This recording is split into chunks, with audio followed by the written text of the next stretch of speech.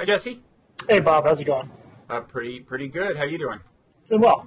Let me introduce us. I'm Robert Wright of Blogging Hits TV. You are Jesse Singal. You pronounce it like Singal's Bar? I do, yeah. We have no idea where that name came from. Huh. Have you ever thought of opening up a bar that would be called Singal, with an apostrophe S, Singal's Bar? Yeah, well, if journalism continues on its current trajectory, that might be a good idea. I would say a bar is a much better business model than journalism. If I were you, I would start thinking now about that. I will. So anyway, you are here. We can see that you're at the Daily Beast Newsweek headquarters in the Big Apple there. Yep. And looks a little vacant. I mean, when I was there once, it looked very vibrant and buzzing. But you seem to be the sole person in that little cubicle area. Yeah, if the camera was pointed the other way, you'd see some more people. Oh, really? Okay. So anyway, you're here because you wrote this interesting article in the Daily Beast, in fact, about comments sections and how to keep them civil, if that's possible at all. And that's a subject of long-standing interest of blogging heads, for reasons that may be apparent when you look down at the comments on this very dialogue, although I'm actually pretty proud of our comments section. The subject has grown in significance to me because now I blog at The Atlantic, where I have a comments section that I have to say, possibly through no fault of the commenters there, is on balance appreciably more barbaric than the blogging heads comment section. And I want to get some tips from you on how to change that. Yeah. I actually attribute it largely to the subjects that I'm discussing on any given day. But so how did you get?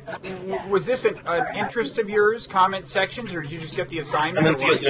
Yeah, it was a little bit of both. I mean, I was assigned the article, but I worked at the Boston Globe before for the opinion page, and I noticed that online, any hot-button issue, abortion, immigration, gay marriage, reading the comments, you would just immediately lose your faith in humanity. And the level of sniping and anger, you just get some really resentful people. And there was, a comment section can be a place for really productive, healthy discussion, but that wasn't happening over there. And often at the Daily Beast, we're changing our comment section, which is something I want to talk about more later. But, you get the same thing here with any. I wrote a couple of pieces about Trayvon Martin, and I got 700 comments, which, at first you're excited, people are talking about it, but 500 of them should get somebody committed somewhere. Right. And as you point out in your piece, I mean, there's a commercial upside to this sort of thing because it does increase page views. Yeah. A lot of people told me that, it depends on your specific platform and software, but there is some incentive there to just let anyone in the door posting nonsense, and then you get more page views. And you get a page view every time they come back and check to see if somebody's replied to them right. Although they may be using a comment system that's going to notify them automatically. They may not. But in other words, the number of page views can far exceed the number of comments. Yeah, that's my understanding. So what did you find? Yeah, I think a lot of this stuff actually goes back to social psychology and concepts like de-individuation, where if you have a big, messy group where people don't really have to portray themselves as themselves, and people know, if I'm in a big crowd, I'm not really Jesse Singal anymore. I'm a member of a big crowd. And psychologists have known for years that in situations like that, people will do stuff they wouldn't do otherwise. And particularly when you add anonymity into the mix, it's amazing what people will say when you give them the veil of anonymity. And it's amazing in this very depressing, woe unto humanity kind of way. Okay. Now, I'm kind of... is it really well established that anonymity contributes to the problem significantly? Sorry, go ahead. Go ahead.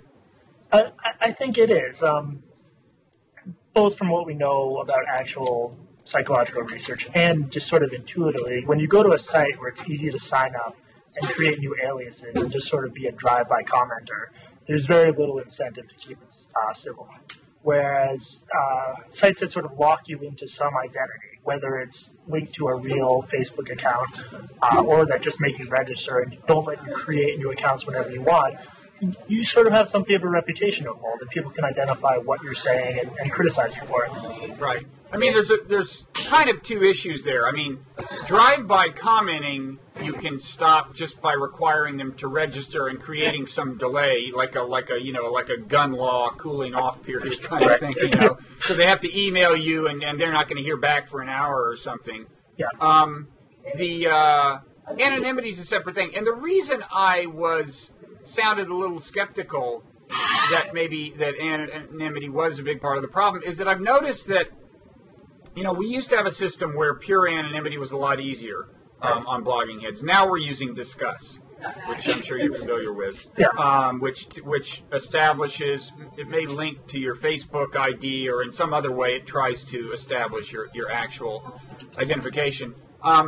We used to use an anonymous system, and one thing we noticed is that when we would threaten to ban someone, it really, really bothered them. Or if we did ban them. And that's kind of funny when you think about it, because they could just establish a new anonymous ID, right? Yeah. It's like they are identifying very closely with their anonymous ID. And in fact, you could argue that that's the source of the problem. In other words, when they get insulted or when they feel they've been challenged or something, they get all hot and bothered, as you only would if you thought your actual identity was under threat, right? I mean, like as if you were in the real world and people saw who this was, who was being dissed. So, I don't know. I mean, there is now this trend to use systems that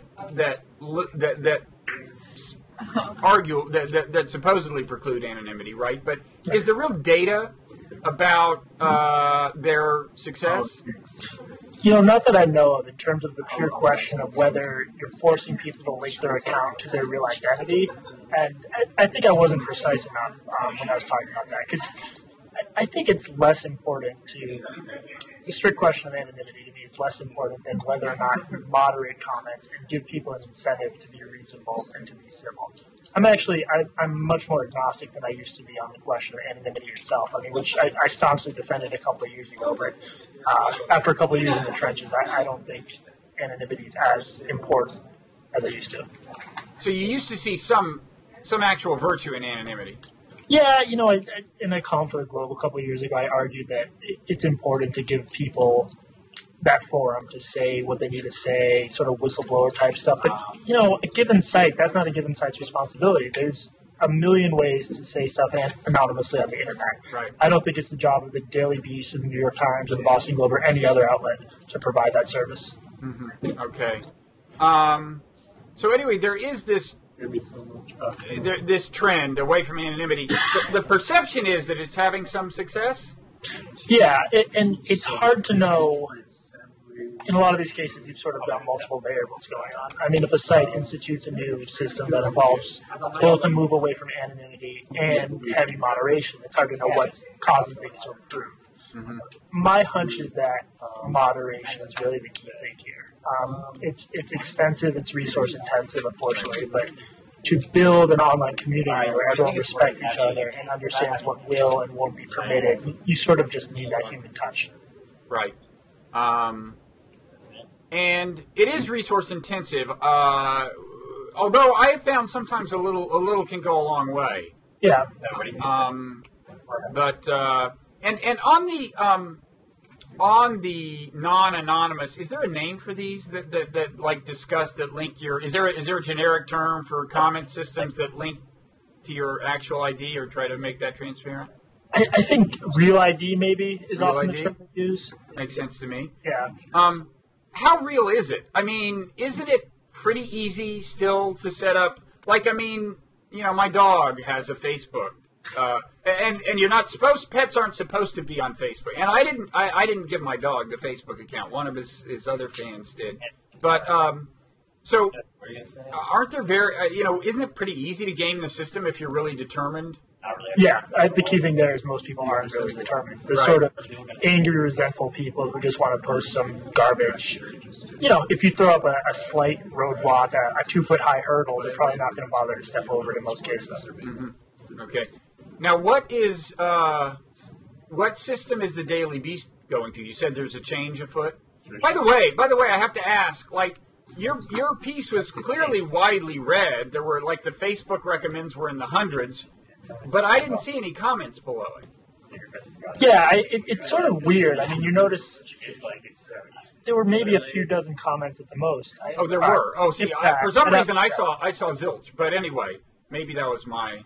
But that is one weird thing you notice as a writer is some pieces get passed around on Twitter like crazy. Some people get passed around on Facebook, and it's weird, hard to tell what's going to do well where. Well, yeah, and I mean the ratio of like Facebook recommends to comments is kind of an interesting thing. I mean, I've started to think that it's much better to have a high Facebook recommend to comments ratio than the other way around. I mean, the other way around often means just massive flame war going on. Yeah, exactly. That doesn't really tell you that people are reading closely or engaging in what you're talking about. Yeah. So anyway, I think I interrupted myself. What is the change afoot at the Daily Beast? Yeah, I'm actually blanking on the actual name of it, but the basic idea is it's going to require you to log in using one of a variety of systems. You can use Gmail, you can use Facebook, you can use something called OpenID. Right. Basically, you just need an email address, and it'll send you a little thing confirming that you're now part of the club. I think people who already comment get grandfathered in, and in addition to that, it's just giving them a lot sort of beefier moderation tools. It's much easier to ban people, and they've no ways to ban not just a username, but anyone signing in from that computer. I don't know if they use IP addresses or what, but the ban hammer, as nerds call it, is a lot heavier than it was in the old system. And I think they're going to use that pretty liberally for the most abusive commenters. And you have full-time moderators there. We do not. We have a social media team, and I think they're going to be the ones initially responsible for doing some moderation. I'm not sure what the long-term plans are in terms of hiring full-time moderators. So right now, are they just paying attention to comments that are flagged by other commenters? Yeah, exactly. The system hasn't rolled out yet, but it offers just much easier ways to flag comments, and you can flag them and say why you're flagging them. Mm-hmm. So that's a relatively laissez-faire system. I mean, for a big site, that's as hands-off as it gets, right? There is someone to look at flagged comments, but aside from that, you're on your own. But I think that reflects, you're sort of trying to balance two competing desires here in every site. It's like, on the one hand, you want to give commenters a fair amount of leeway to launch whatever discussions they want to launch. And to do so in a way where that doesn't really tie them down to the real-life identity at all. But, on the other hand, you do want a productive discussion. And I think the Daily Beast, like every site, is trying to figure out where the line should be between those two competing demands. Okay. Now, at the other end of the spectrum of intervention is the New York Times.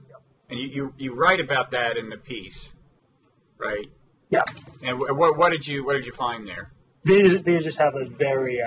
they have put a lot of time and resources into comment moderation. They have, I think, something like 12 moderators between full and part-time, and every comment posted to the site, someone takes a look at.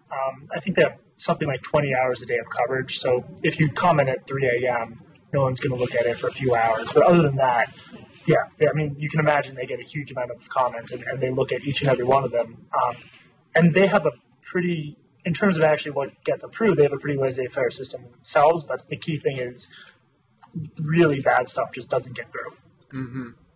And is the deal... There was one site you talked about, I don't know if it's the Times, but where a new commenter will be moderated. In other words, someone is going to read your comment before it gets on the site if you're a new commenter, but at some point you've earned their trust and your comments go straight on the site. Is that the Times?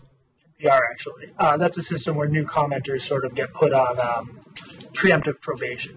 And once you're through the probationary period, you can post whatever you want. And then if you start having a history of unhelpful comments, you get put back on probation. That seems like a good compromise. Yeah. Again, that's at NPR, you said. NPR.org, yeah. And one thing that was interesting to me at the Times was the criteria, right? I mean, in terms of the kinds of comments that are unacceptable, Well, you tell me. It was pretty broad, right? Yeah, I'm going to actually pull that up because they basically make a point of allowing most comments and all but the most sort of abusive, vitriolic stuff they'll go through. And if you look at their threads, there's a fair amount of angry people, but you don't see the sort of million exclamation points and racially tinged stuff you see elsewhere. So just putting that small barrier in place does really change the tone of the discussion. But you're talking about the Times now. Yeah. But they also they will exclude your comment for being off topic, right? Yeah. And interestingly to me, well, they said they excluded all caps comments, which truly is one of the warning signs. Yeah, definitely. But also comments. Well, you tell me what the language is. Not just critical of the writer of the piece or of New York Times management, but or maybe it was just being critical of them, right? They insulate the writer of the piece from more than a lot of sites. Yeah, but I'm skeptical of any kind of censorship. Obviously, that didn't strike me as unreasonable because when I write about a hot button issue on the Daily Beast or when I worked at the Globe, I would get really personal stuff targeting me, and a lot of it's just vicious and really has nothing to do with the topic at hand. So I wouldn't view that as an attempt on the part of the Times to stifle debate. I think you got to protect your writers if you're going to have moderators anyway. Protect your writers to some extent.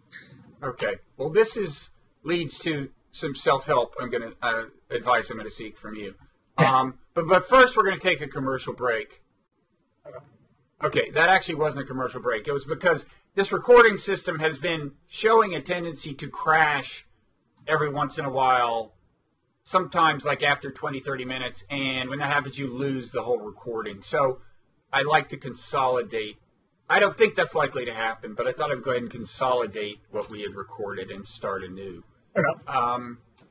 So anyway, now the advice I seek from you, which is related to this idea that the New York Times actually will exclude comments that are too critical of the writers. On my Atlantic blog, I was toying with the idea of putting commenter guidelines out there and saying, in theory, this is, violating them is punishable through not only deletion but ultimately banning. And I was going to lay out these, these guidelines of civility that you had to demonstrate in your communication with other commenters. And I was thinking I might go ahead and say, and by the way, I expect you to treat me that way. Yeah. Do you think that's going too far? No, I don't. I think what the Times has shown and NPR has shown is that you need to get the right norms in place, basically. Like any other neighborhood, this almost goes back to sort of a broken windows theory kind of thing. If you have the rules right up front saying this is what we expect of you. Refresh our memory, this is a James Q. Wilson theory, the broken windows theory, right? Yeah. The basic idea is repairing little aesthetic things in a neighborhood, repairing broken windows, getting rid of graffiti could have outsized effects on actual issues like crime. Mm-hmm. And I think the underlying idea is, we're very much affected by the local social norms. If the norms say litter and don't respect the neighborhood, that can have a cascade effect. Online, I think, if you're in an online community where it's very clear what's expected of everyone, you're more likely to act in a civil way, and that community is more likely to attract people who are intelligent and who will act in a civil way. Mm-hmm. So, I think what you're saying makes perfect sense to say right up front, if you're going to comment on the site, this is what we expect of you. Yeah, the other problem is I don't have the resources to monitor very comprehensively, at least now. So I would have to say, look, enforcement is going to be sporadic. Don't come crying to me about how you were punished and the other person wasn't, because that's the way it's going to be. There's going to be injustice as a result of my lack of resources, okay? Yeah. Do you have any idea whether that would undermine the whole system? I think a better way to approach it would be to either post abusive comments and explain why you think they're abusive so that everyone can see. You can hide their name if you want. Or something I've found to be surprisingly effective is if someone writes something really unhinged, just send them a perfectly kind civil email saying, could you expand on this? I don't really get what you're saying here. When you start to treat people as human beings rather than trolls, even if they're acting like a troll, you get unexpected results. That's true, but these are really resource-intensive things. You want me to personally email every crackpot? I would not wish that. I mean, that's like a full-time job, with all due respect. That's a sporadic, scattershot approach to that. Might bear dividends. Yeah. But you're right, because, I mean, often commenters, when they're talking about the person who is the writer or the person who's there on Blogging Heads, it's like they either don't realize that person is reading the comments section or might read it, right, and so would take the insult personally, or they almost don't realize it's a real person. Oh, they don't at all. You know what I mean by that? Yeah. They, I mean, when you read the stuff, again, any hot button issue, a lot of commenters do not act like they're trying to interact with another human being. They act like they're angry and resentful and want to get their view out into the world. It's not a real human conversation by any means. Yeah. So you encourage me to, I feel a little awkward, like deleting comments that are critical of me, just kind of no matter how absurdly critical or abusive they are. I always hesitate to do that. But you're giving me the green light here. Yeah, with all the authority vested in me by Blogging Heads, I'm giving you the green light to do that. I authorize you to authorize me to do that. It's very generous of you. I would say I wouldn't expect it to lead to any miracles. But again, if someone doesn't act like a human being, when you raise them to that level and treat them like a human being, you'll be surprised sometimes. That wasn't my plan. I was planning to ban them and delete their damn comment. But I could also try treating them like a human being, I guess. Well, if they won't stop, then ban them. But I'm just saying maybe give them a chance. Yeah, but I mean, I don't want to go into too much detail, but on my Atlantic blog, there's a slightly separate problem, which is an ideologically coherent group of people who seem determined to. What was that? Some kind of meeting that I don't have to attend. That you're late for? Oh, you don't have to attend? Or is it that you're too important to attend it or not important enough? I refuse to answer that question. Anyway, enough about me in the Atlantic. I'm glad that Bell intervened. Let's talk about this technological approach to solving the problem, which you write about, which I'm not sure I totally believe in, but I've never seen it in action. So describe it. Yeah, it's called TLDR. It was created by a master's student at the Berkeley School of Technology, or Berkeley School of Information. The basic idea there is let the trolls do what trolls do, which is scream at each other, but figure out a way for people like you and Dave who want to have a substantive discussion to find that discussion. So if you just type in TLDR comment, something like that in Google, you can see these really cool visualizations of how it works. Basically, he applied it to Reddit, which is a great link sharing site that I think is actually a model for having online discussions. But what it does is analyzes the extent to which each comment gets voted up or down. Because on Reddit you can do that. You can say, this comment's horrible, I'm downloading it, this comment's great, I'm uploading it. It creates this big map that with sort of these spiky stalactite structures that are either coded red, I think, when they're helpful and long, engaging conversation, and blue if it's a lot of quick bursts back and forth, which would indicate a flamethrower. So, if a system like this caught on, you wouldn't necessarily need moderators because anyone who went to use the system can say, I'm staying away from that part of the conversation. It's pointless. I'm going to go over here where the adults are talking. And the whole premise of this is that the superficial structure of a conversation, how many words per utterance, how many consecutive short utterances versus long utterances or medium-sized utterances, that alone is a pretty reliable guide to the quality of the conversation. So that's what these researchers were hoping to do in the long run. Reddit was kind of an easy test case because you already have the number of upvotes and downvotes for each comment, which is technology not every site employs. No. In the long run, once computers get better at analyzing text, there's already stuff you could look at. If a 2-sentence comment has 100 exclamation points, it's very unlikely that's a good comment. But as textual analysis gets better, there's ways to really parse the text and say that this isn't a real debate. This is pointless. So, but right now, is it TLDR? Yeah, Long didn't read. Too long. Right now, it's relying on what kinds of cues? I mean, for starters, the ones I described, right? No, it's relying mostly on upvotes and downvotes for a given comment. Oh, is it? I see. They said the researcher told me that they had started to employ more textual analysis stuff, but they hadn't gotten very far. Uh-huh. Unfortunately, the whole project is sort of on hiatus just because they're all working on different stuff. Okay. Because upvotes and downvotes, I've found when a flame war has ideologically clear dividing lines, both sides, no matter how kind of barbaric the discussion has gotten and how personal, both sides can actually be getting a lot of upvotes, right? Because there's like two teams watching. Right. That's true. I'd argue it's sometimes less true on Reddit, which just for some reason seems to do a good job of fostering substantive discussions. But I think that's why they want to work the textual analysis stuff in the long run. Well, is Reddit a little ideologically coherent? I mean, I've never been there, but doesn't it have, first of all, a little bit of a libertarian kind of vibe?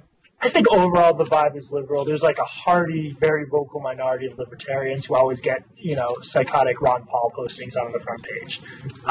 But in general, I think people on Reddit do have a strong, cohesive sense of community and don't tend to downvote stuff just because they disagree with it, which is one of the things I like about the site. Mm-hmm. Because I think many sites are quite ideologically coherent on most issues. They're conservative, they're liberal, they're this or that.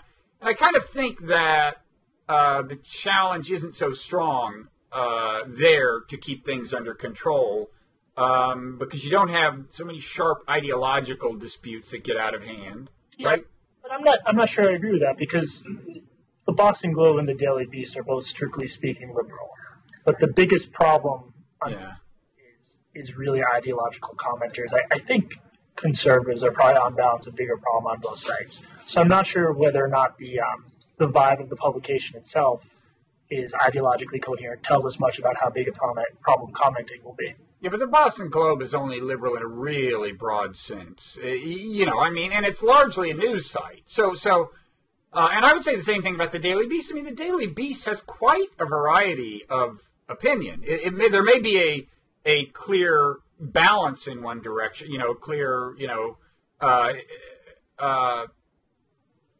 some sort of aggregate bias, but it has a lot of different opinions. So I'm thinking about something like The Nation or Daily Kos or National Review, which has a professed ideology, is all about opinion and not kind of just news, right? Yeah. I mean, go ahead. I would argue even on sites like that, I did some weekend blogging for the Washington Monthly's Political Animal blog, which is, a somewhat well-known liberal blog. And even there, if you actually want a healthy debate, the fact that everyone's on the same side doesn't mean you're going to get that. You get a lot of people, instead of Republicans, they're Republicans, just stupid remarks over and over that just, right. It's unsatisfying. Basically. Right. That is the other side of the trade-off. Right. I mean, you don't. I think in some of these ideologically coherent sites, you don't get the flame wars. You also don't get nearly the cross ventilation. Yeah. In terms of opinion, you can become just as stupid from reading those sorts of threads as actual flame wars. Right. And so, Blogging Heads has always had kind of a distinctive challenge because there's a fair amount of ideological diversity at our site, and I think we actually do pretty well. On balance, we've had our unfortunate exchanges, but I'm pretty proud of the commenters. I think, but that reflects what I'm talking about in terms of social norms. Like, Blogging Heads gets the sorts of people who are willing to watch a 45 or 50-minute video about some complicated policy issue. So it doesn't get a lot of people who are just there to call someone racist and move on. That's true, which leads, the exceptions to that lead to the other issue with the web, which is that whenever you talk about the audience for a site, it doesn't have the kind of meaning this had 20 years ago when you talked about the audience for a magazine. There's just a lot more kind of horizontal traffic, people showing up at a place for the first time, reading part of an article, or just watching 2 minutes of a Blogging Heads clip. And I think that's, we're back to almost where we started with drive-by traffic. Yeah, I think especially for those, big search engine optimization terms like trade bombardment or whatever, I'd estimate, if you get 700 comments, maybe half of them are from people who actually read the article. Mm-hmm. Finally, what do you think of do you think if you're going to be banning people and policing your site, it's really important to spell out criteria? You probably do think it's important to have commenter clear guidelines, and you can always say this was deleted because you violated this bylaw. Absolutely. Yeah, I think just having those guidelines in place, people are going to complain about getting banned all the time. People are going to complain about censorship, which obviously banning people from a website isn't censorship. Thank you for that. I want to pause and reflect on that. There's so much confusion on that point, right? Whenever you argue that, some view is whatever, the term censorship should be applied to government denial of speech. I don't remember the part of the Constitution where it says you have a right to comment on the Daily Beast. It's not a good argument. Right. So. Sorry for interrupting you. Go ahead. That's a point that always drives me crazy too. But if you can point to a specific wall of text, even if it's got to be a wall saying you got banned because you violated this, I think that attenuates those criticisms a little bit.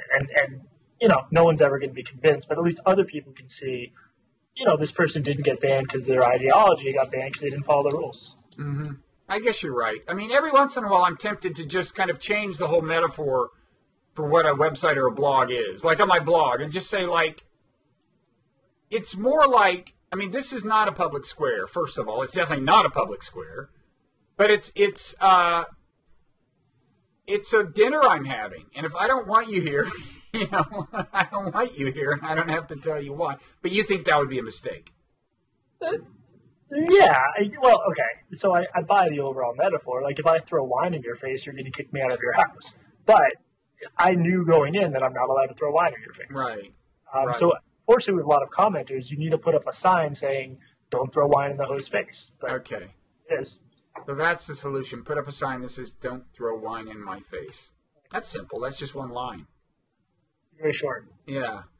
Okay. Well, anything else you wanna add? Any words of guidance for me or for the commenters on Blogging Heads? Yeah. I think commenters, if I write something or if you write something and commenters disagree with it, just make your argument. You don't need to scream at people all the time. And I sound like an old fogey when I say this, but we're very much in a media environment that puts a premium on screaming and name calling, and it doesn't get anybody anywhere. No one's ever convinced anyone that way. So, quite the contrary, I would say. You're less likely to convince. Absolutely, yeah. The trade-off is between preaching to the choir and outreach. Bringing in new converts, and you can do one or the other. You can preach the choir, mobilize the base, or anyway. And that is we haven't been quite explicit enough about the types of comments that do get in the way. Generally speaking, we're talking about ad hominem stuff, right? If we're going to kinds of bad comments, but can you break it up any more finely than that? Somebody should do a taxonomy of ad hominem attacks, right? Yeah, there's the most boring kind of trolling comment is saying, "Oh, you're a liberal." You would say that. "Oh, you're a conservative," which is classic ad hominem. Then there's more specific stuff that attacks the writer directly, that says something negative about the writer. Honestly, to me, the most boring and annoying ones are the dumb preaching to the choir ones. Again, if I see the term Republican one more time, and I say this as someone who's pretty liberal, it's just people think they're being very original, and they're not, and it doesn't get anyone ever. You're right. It riles up the base. It's a way of saying, "Oh, we're all on the same team together." And to me, nothing could be more boring or worse use of the internet than that. Or the term wingnut, and I say that as a liberal. And I'd also say it didn't used to bother me as much. And also I would say there have been times when I was myself so riled up that I would see someone use the term wingnut and kind of feel, but still, on balance, this is not progress. That's the difference between being informed and engaged and being a dilettante. Is either you call someone a wignut and walk away, or you actually engage in the discussion. Mm-hmm. I mean, another species of ad hominem attack is to just question their motivation. In other words, you're actually making this argument because of X, Y, Z. In other words, there's something other than your professed purpose behind these remarks. Yeah, the classic example for that is when people are debating Obama's healthcare reform. Conservatives can't buy the idea that Obama just thinks it's a good idea. It's part of his broader plot to have government control everything, which, again, is sort of a lazy conspiratorial argument. Yeah. Okay. Well, thank you. By the way, you should feel free to wade in and converse with our commenters. I will issue endless ad hominem attacks. If they say anything nasty about you, just make your presence known. Exactly. And give them a little love, and that's what caps lock is for. Yeah. Okay. I was always wondering what caps lock is for. I guess it was invented for comment sections. I've never had any use for it other than that. Good question. Someone should do a Slate piece on that. Yeah. What the explainer? Why do we have cap locks? Okay. Well, thanks a lot. I'll let you get back to journalism at the Beast and or your new career as a bar owner, whichever. We'll see when breaks. Okay. Thanks, Jesse. Bye-bye.